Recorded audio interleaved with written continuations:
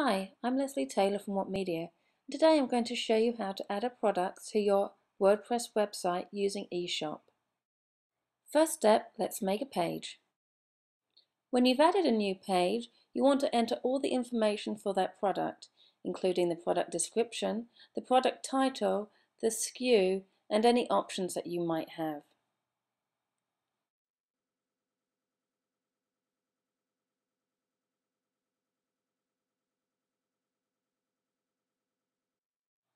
Here we're adding different options for this item.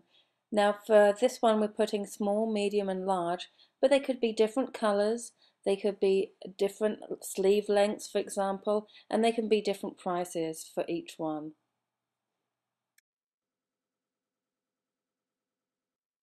We also want to make sure that the item is coming up in the right category.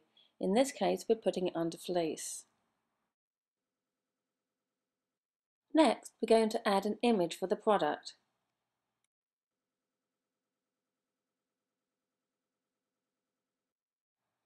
For this image we'll be uploading one from our computer.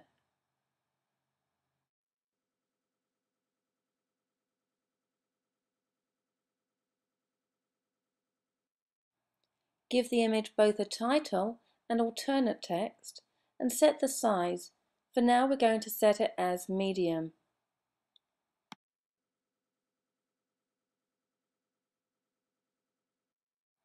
Now we're going to set it as the featured image.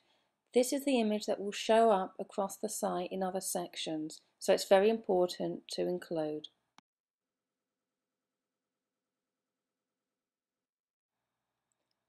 Lastly, don't forget to write a full description of the product. This helps both your customers and also for search engine placement. I'm checking all the three boxes at the bottom of the page, but you can play around with these options later.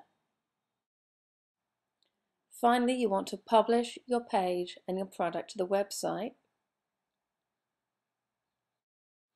Don't forget to preview your page, and as you can see, it's very easy to add a new product to the website using eShop.